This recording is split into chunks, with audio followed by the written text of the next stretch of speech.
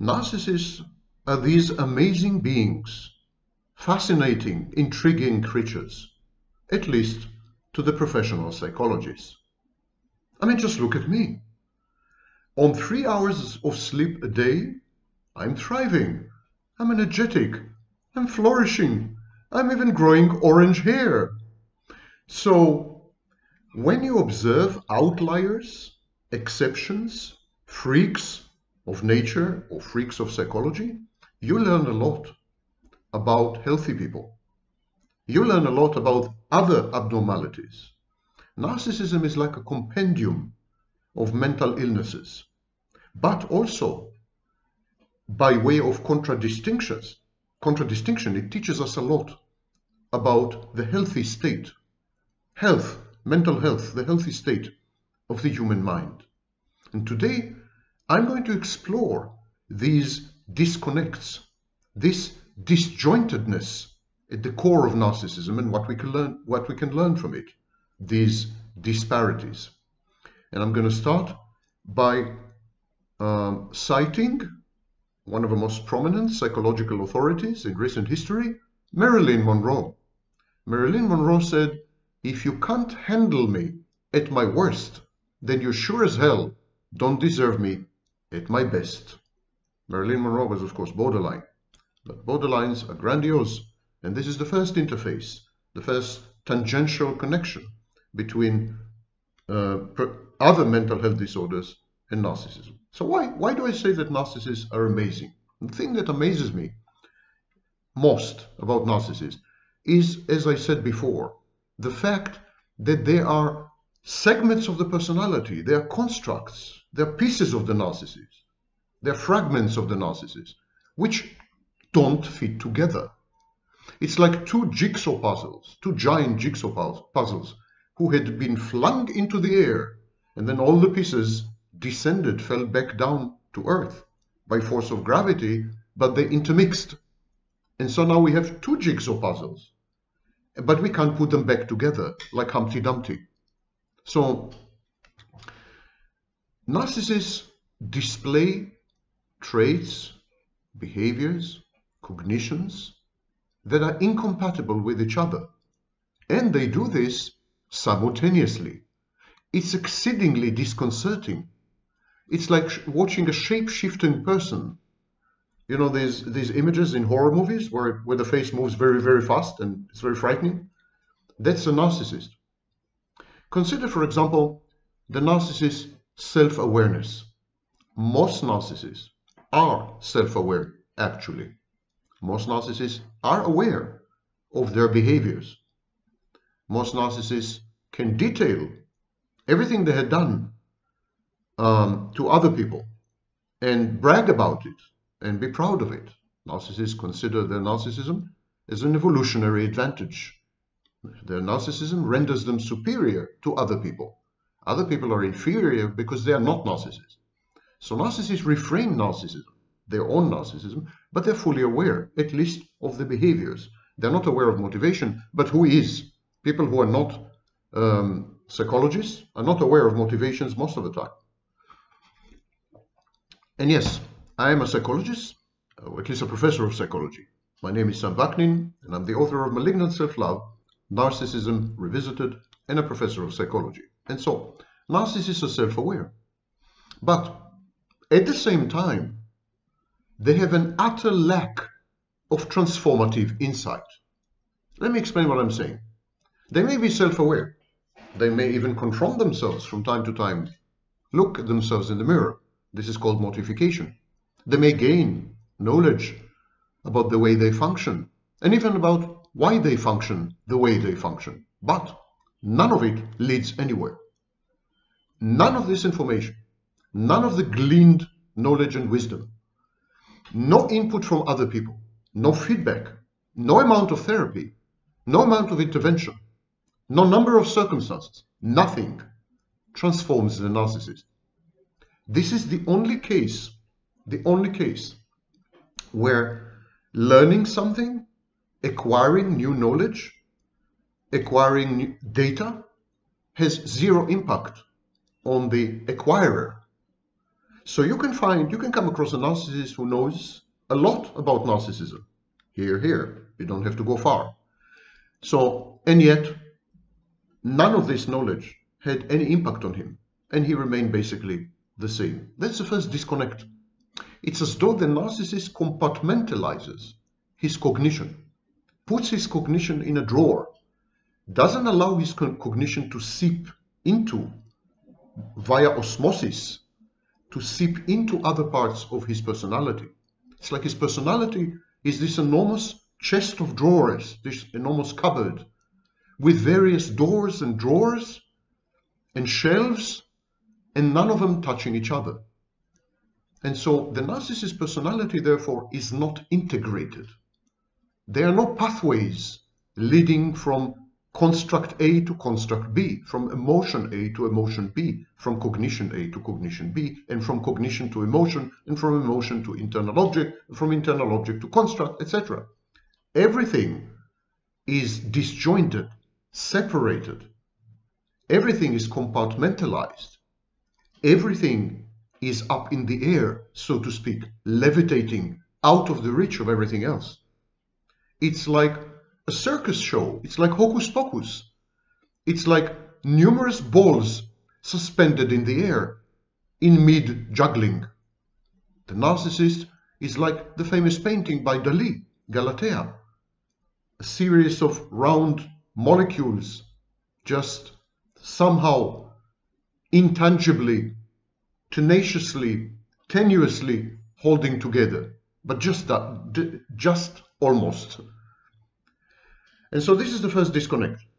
The second disconnect is between the intelligence of a narcissist and his ubiquitous pseudo-stupidity. Many narcissists are intelligent, and there are even narcissists who are hyper-intelligent. I know one of them intimately and personally. And yet, this intelligence does not affect, is not reflected in day-to-day decision-making, in life choices, in mate selection, in career progress and path. This intelligence remains abstract, disembodied. It does not interact with anything, nor does it influence anything. It's like the narcissist has this artificial intelligence program that deciphers everything perfectly, catalogs everything impeccably. There's a taxonomy, there's a lot of data at the disposal of the narcissist, and there is the intelligence to process this data and put it in new ways together, what we call synoptic intelligence. Narcissist has all this, as long as it doesn't pertain to himself.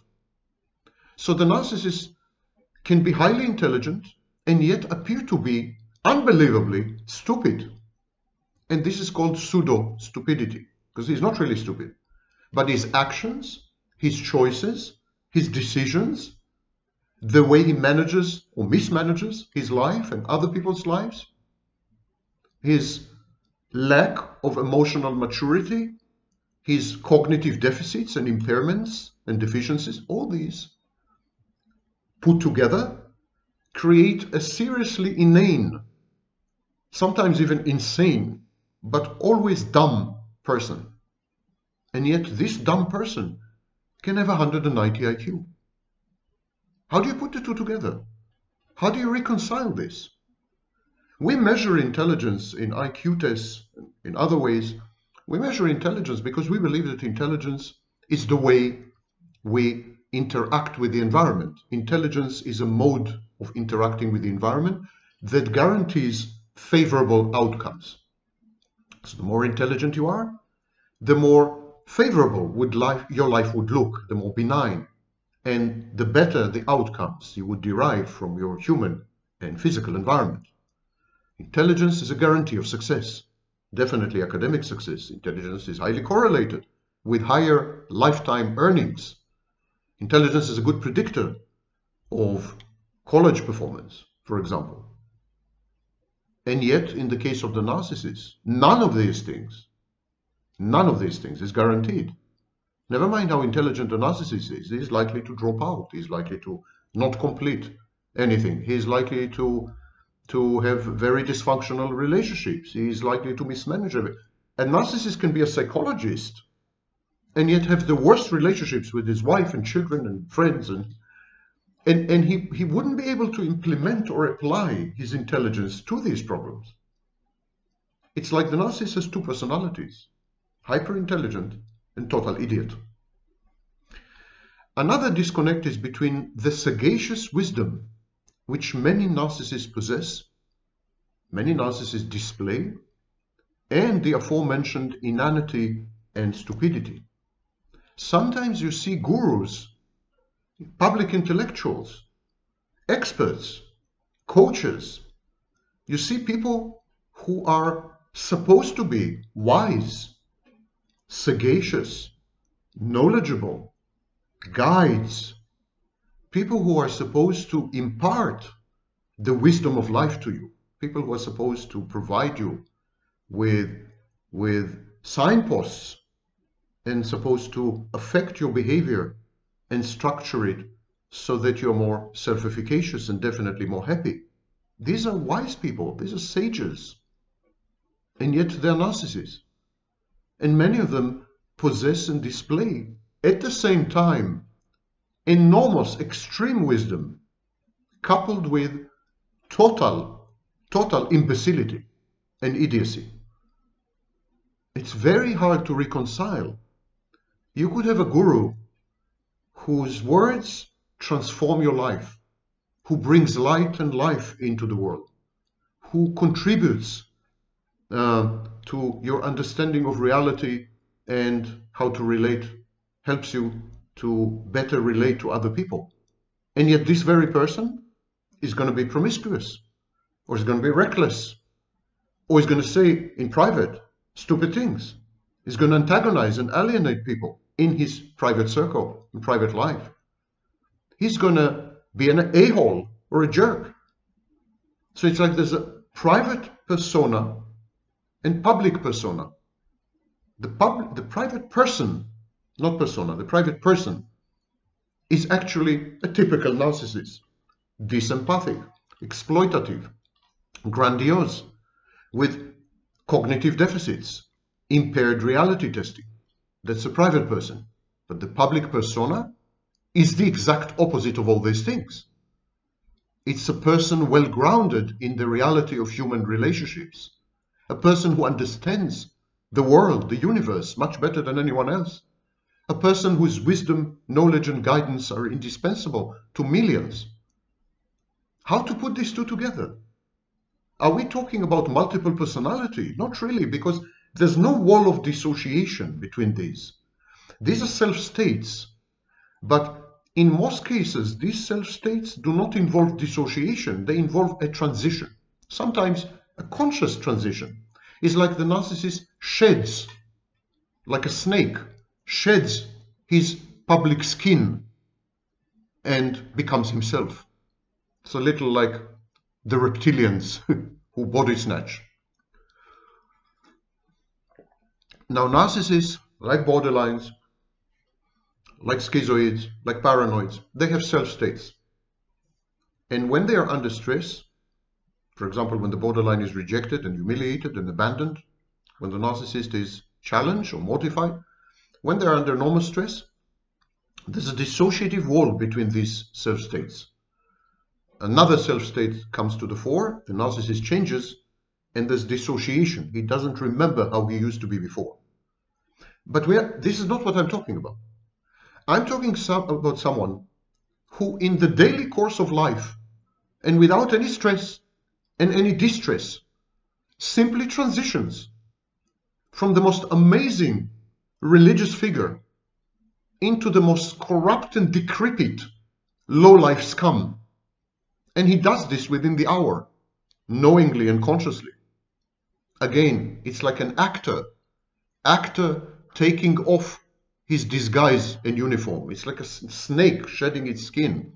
It's like the narcissist is acting the guru, pretending to be a sage, playing the role of a public intellectual. And then when it's all over, when the limelight is gone and the projectors and cameras are turned off, He can be himself. And himself is the utter opposite of the role that he had played hitherto. And so narcissists, for example, are goal-oriented, exactly like psychopaths. They're goal-oriented. Their goal is to obtain narcissistic supply, and yet they always fail. They are ineluctable failures. Even if they are successful for a limited period of time, they always end in calamity, catastrophe, disaster, and failure.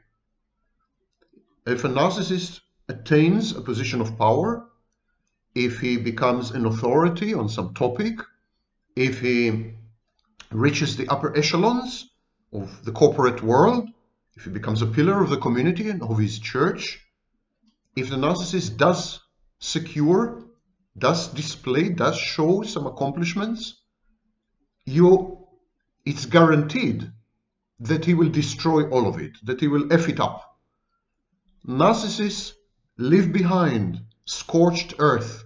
They burn all the bridges. They alienate everyone. They end up miserable. They end up lonely, alone. They end up in prison. They end up in bad shape, disreputable shape. So how can one explain that the narcissist is so intelligent, so possessed of all the right advice and tips which he doles out to others as a guru, so goal-oriented, knows exactly what he wants, and yet unable to put all these things together to guarantee success? How can we explain this disconnect? This is what renders narcissists amazing. This utter schism and rupture and split between some aspects, some traits, some behaviors, some cognitions, some emotions, and others in the same person, sometimes simultaneously or at least in rapid succession. Take, for example, the fact that narcissists have no positive emotions. They cannot experience positive. They have positive emotions, but they are repressed. They're denied. So they cannot experience positive emotions. They never experience, for example, love. They experience other things which they mislabel as love. They experience dependency, for example. In the love bombing and grooming phase of the shared fantasy, they would tell you that they love you, but they're incapable of experiencing any positive emotion, let alone an overwhelming positive emotion like love. So, at the same time, they are capable of experiencing the most extreme, radical, drastic, dramatic, dysregulated, negative emotions. While they can experience no positive emotions, they are emotionally numb when it comes to emotional positivity. When it comes to emotional negativity, they're all over the place. They externalize very often. They become aggressive. So hatred, envy, rage, anger, vindictiveness, hate, all these, the narcissist experiences is consumed by all these negative emotions. Now, we believe in psychology that the capacity to experience emotions, the capacity to emote, is what we call an extensive property. In other words, if you can emote positively, you can also emote negatively. If you can emote in general, you will experience both positive and negative emotions. You will not be selective. You can't be selective. Either you can emote or you can't emote. If you cannot emote, it's a pathology. Maybe you experienced some trauma in early childhood and you had numbed your capacity to emote. So, but if you are unable to experience emotions, you are unable to experience any emotion, negative and positive. And we call this flat affect or reduced affect display. There are people who show no emotion, schizoids, for example, trauma victims, even people with DID, with dissociative identity disorder. Some of the alters show no emotion, but they don't show any emotion, not positive, nor negative.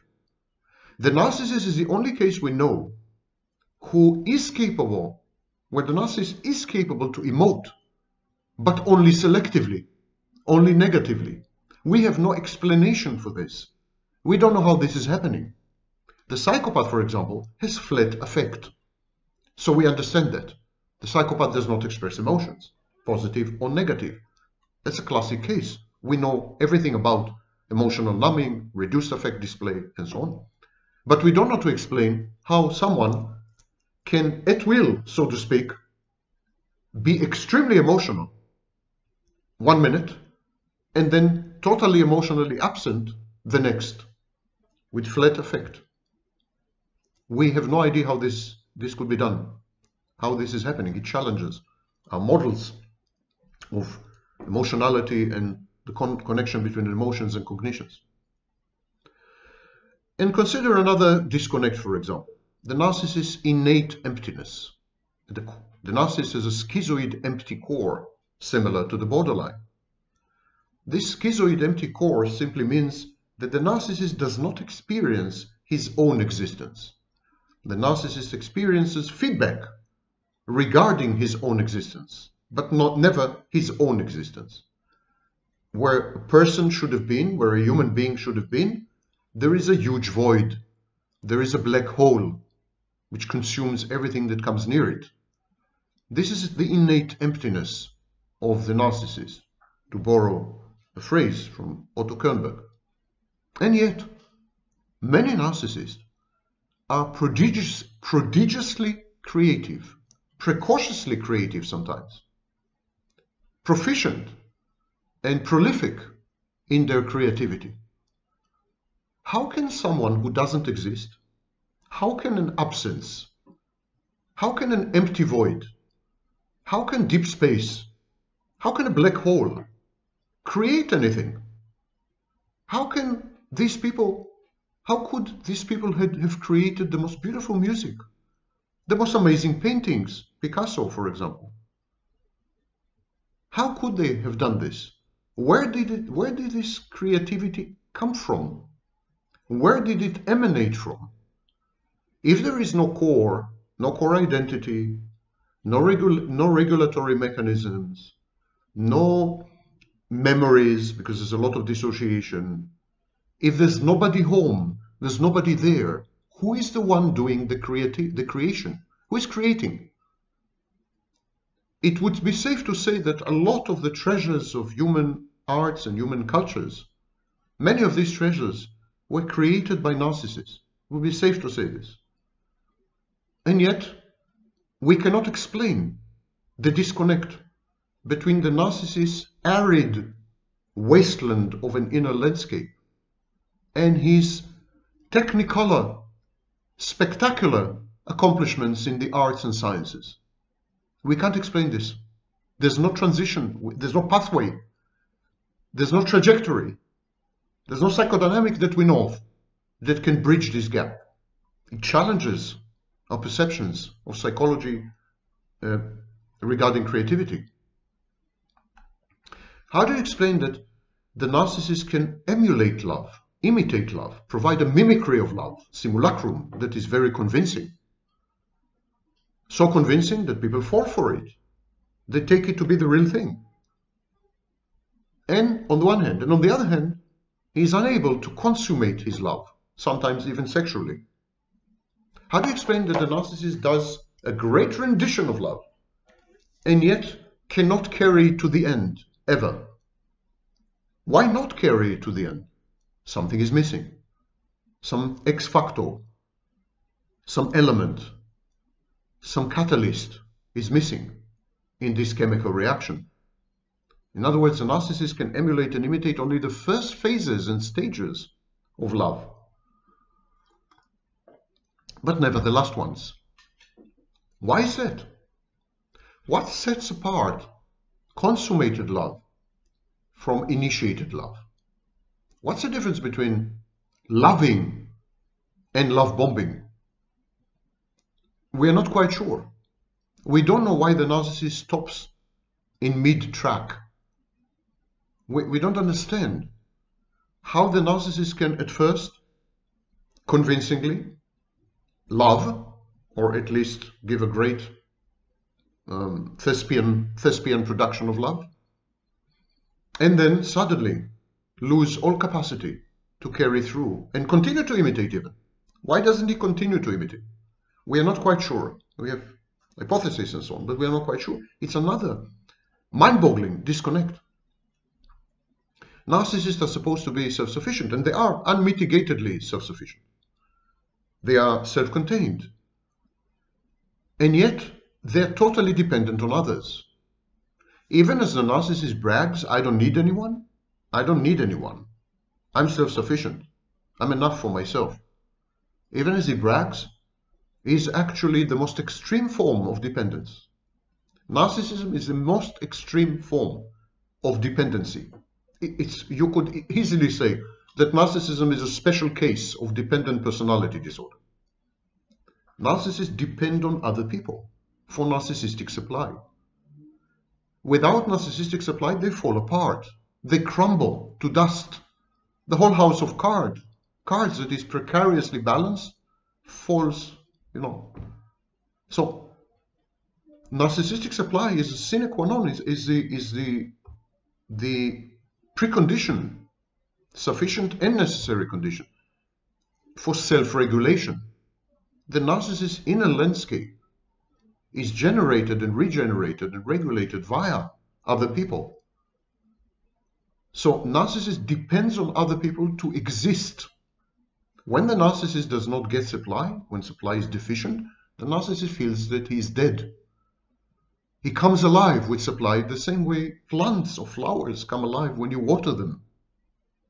So it's extreme dependency, and yet the narcissist would deny it. He would say, I'm not dependent at all. I'm the most autonomous, independent, self-sufficient person I know. But narcissists rely on other people not only for narcissistic supply. For example, they convert people into parental figures in a shared fantasy. People fulfill all the ego functions of the narcissist. The narcissist outsources his inner world to other people, and they become internal objects. From now on, these people around him constitute his psyche, his mind, his soul. The narcissist is a hive mind. He is an agglomeration, an accumulation, a kaleidoscopic collage of everyone around him. And in this sense, he doesn't exist at all. Should all these people disperse, so will the narcissist. It's a disconnect. The narcissist has the cognitive, linguistic, and analytical capacity of a brilliant man or woman, same as the psychopath, by the way. Not all psychopaths are brilliant, and not all narcissists are geniuses, of course. But generally speaking, narcissists are proficient. I mean, they're well versed in cognitive, linguistic, and analytical capacity, or at least there are no disabilities as far as cognitive, linguistic, and analytical capacities go. Not like in autism spectrum disorders, for example.